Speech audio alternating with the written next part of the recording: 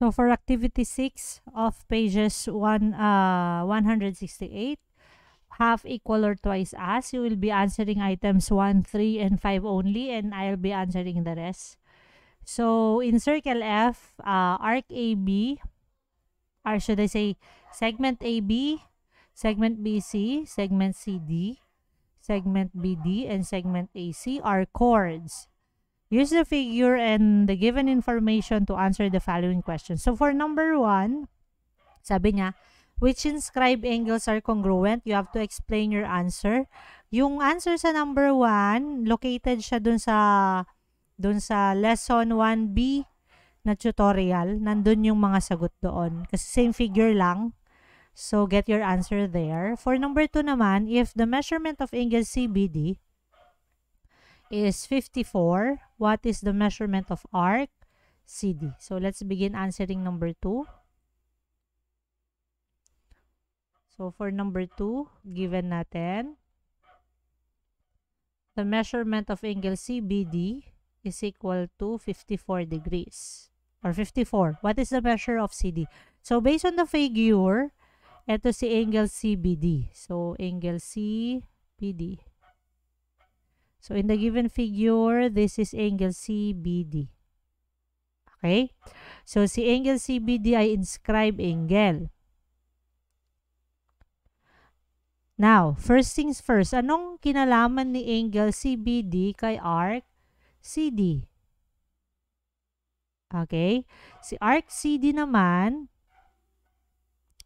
ay intercepted arc ni angle CBD. So, ibig sabihin, ang sukat ni CD ay twice as the sukat of angle CBD. So, the measurement of arc CD is twice as the measurement of angle CBD. Okay? So, solution natin. Kung ito ay 54, ilan si arc? Ito ay 54. Ilan si arc CD? So, the measurement of arc CD is equal to twice the measurement of angle CBD. Bakit twice? Kasi siya ay inscribe. Ito ay inscribe angle. At ito ang kanyang intercepted arc. Okay? So, yon. Next, with that, 2 times 54, we have 108. Therefore, the measurement of arc CD, the degree measure of arc CD, is 108. So, ayun. Tapos na yung number 2. Pakisagot si number 3. For number 4 naman, the measurement of angle ABD is equal to 5x plus 3, and the measurement of angles DCA is equal to 4x plus 10. Find the value of x, the measurement of angle ABD, the measurement of DCA, and the measurement of arc AD. So, tignan muna natin yung given natin. Angle ABD. Angle ABD.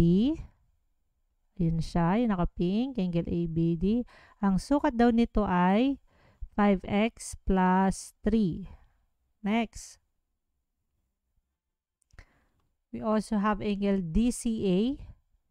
DCA. Si angle DCA daw naman ay 4x plus 10. Okay? Now, next. Yun yung given natin. Angle ABD, the measurement of angle ABD is equal to 5x plus 3, and the measurement of angle DCA is equal to 4x plus 10. Our relationship natin. What is the relationship between angle ABD and angle ACD? So, as you can observe, si angle ABD at saka si angle ACD, meron silang iisang intercepted arc. Okay? Anong intercepted arc nilang pareho? Ito. Sabi ng theorem, ang dalawang angle daw magiging congruent kapag pareho ang kanilang intercepted arc. Okay? So, therefore, ang galing na natin yung word ng relationship natin. So, therefore, angle ABD is congruent to angle ACD.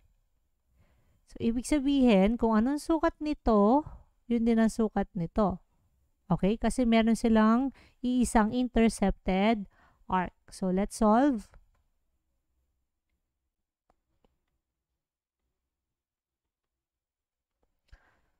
Again, angle ABD is congruent to angle ACD. Therefore, the measurement of angle ABD is equal to the measurement of angle ACD.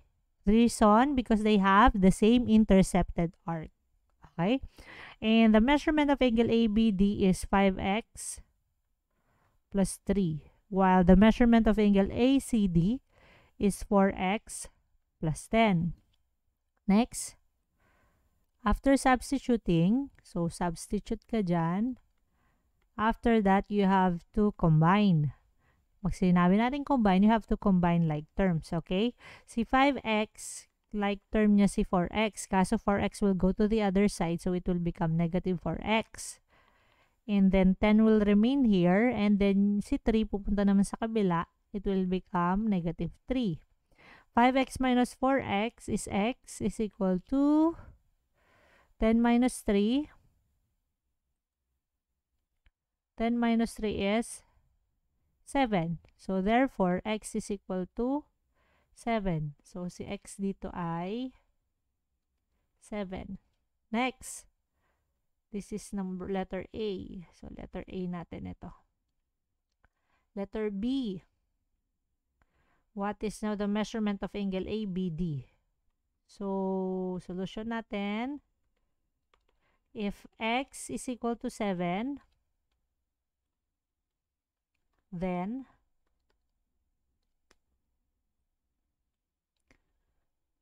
ito ay 5x plus 3. Then, the measurement of angle ABD is equal to 5x plus 3. And then, substitute. So, we have 5 times 7 plus 3. 5 times 7 is 35 plus 3. That is 38. So, 38 yon. So, yung sukat ni angle ABD is 38. So, ito ay 38.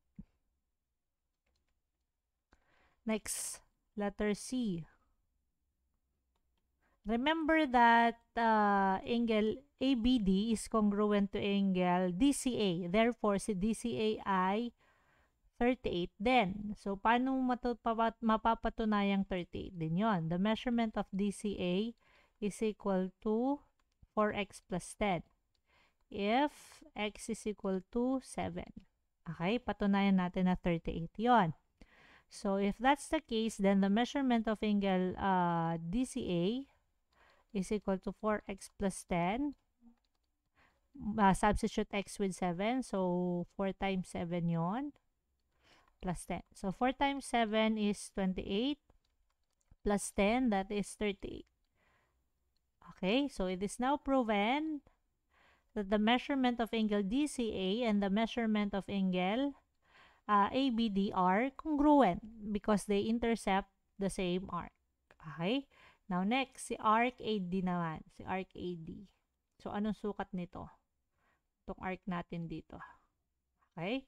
So, letter D, arc AD, the measurement, letter D, two-way naman tayo dito. The measurement of arc DC, or AD, should I say AD, is equal to the measurement of angle ABD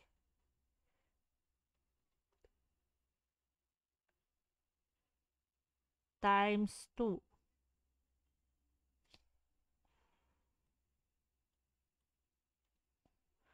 Times 2. Or, the measurement of arc AD is twice as the measurement of angle ABD. Okay? So that is 2 times 38. And 2 times 38 is equal to 76. 76.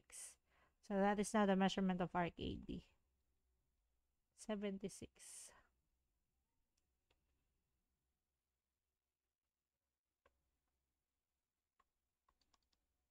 Okay.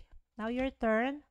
You will be answering item number 5. Ganun din ba siya? Yeah, ganun din. Kaso pinalitan lang yung given. Okay? Ayun. So, kayo nang bahala. Answer items 1, 3, and 5.